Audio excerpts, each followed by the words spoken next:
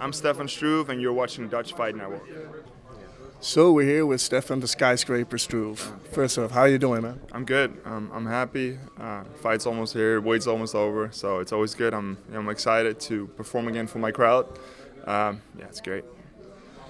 We followed you around on the UFC Media Day a couple of months ago. Have you been in Holland since then? No. I went back to Florida for the last 5 weeks of my training camp to finish it up. So it was a nice little break to be in Holland and do the media and all that. But I really get the best training done in Florida. I can really focus on myself there. I don't have to worry about anybody else, so it's great. How long have you been here now? I came back Saturday, so I'm fully climatized. I'm on my time zone again.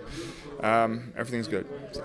Yeah, some kind of ritual when you come back to the Netherlands, like go and eat somewhere, see some people. I go to my family, go eat with my mom, go see my brother and his kids. Just relax, So just get that familiar feeling from home. Just feeling like home. That really, takes away the 5 week jitters a little bit. So it's good. Lately, you've been pretty vocal about PEDS use, steroid use. Can you elaborate on that, why you chose to speak up right now? I think it's really important that every single clean athlete in the sport steps up and speaks out against it and do it more and more. When I came up and when I started this sport, I kind of accepted it to be part of it because there were no real tests, and especially in Japan, they never tested for it. They encourage you to take it because they wanted the biggest guys. But if you want this sport to be taken seriously, and if you want this sport to be clean, and you see with so many guys who were high up in the rankings are not high up in the rankings anymore or not performing, this sport needs to have a level playing field. And there's so many cheaters in this sport still, and I really hope they all get caught and all get banned from this sport. So.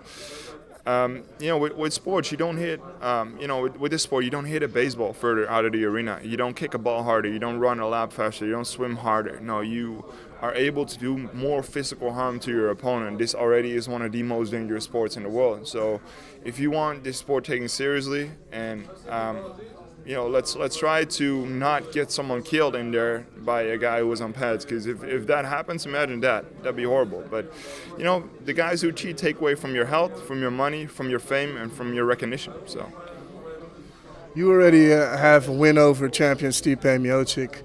Where do you feel with the win on Saturday that you'll stand among title contenders?